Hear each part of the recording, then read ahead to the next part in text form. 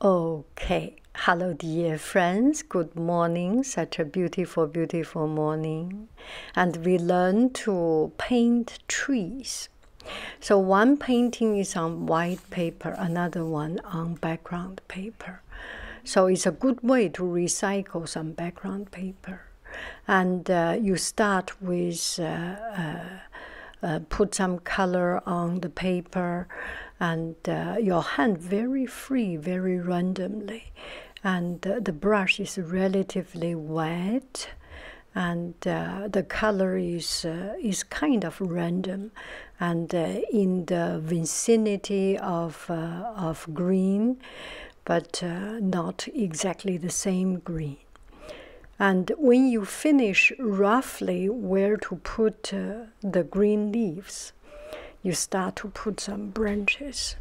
And how to do the branch? It's very free. You roughly put to make this tree balance, but not too balance, and a little bit twisted, a little bit different, so that the tree has more character, right?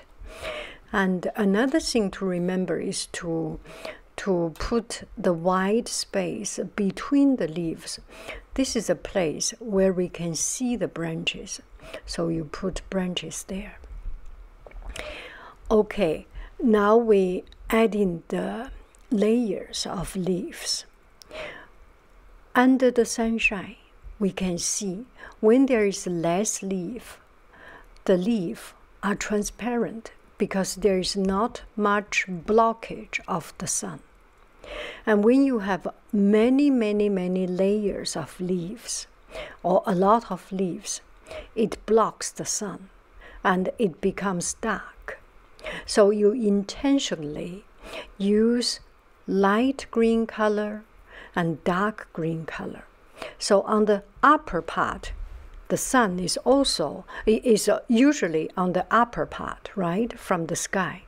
So close to the sky part, you use light color, green, light green, and sometimes a little bit touch of yellow. Yellow is always bright, is very bright and very light color. So you put some yellow can add up the brightness of the color. And then put some dark on the bottom of the cluster of leaf. I was thinking maybe I could put some red color. Why not? So I put some red. It brings some liveliness to this painting. Otherwise, this painting, every color is dull. This white, this red color, bring it brighter. And at the very end, you correct here and there, find some balance. This does not change much, but you just get yourself feel more comfortable and feel right. And this is the white one. White background looks quite pale. No contrast, so you put some splash. And this time I use very dry brush, so the splash is very, very, very tiny. And when you use wetter brush, the splash is a little bit bigger. So that's about it. The process is not that difficult. And just keep on practice and have fun with it. Thank you very, very much. I love you. I really do. Do. Bye-bye, friend.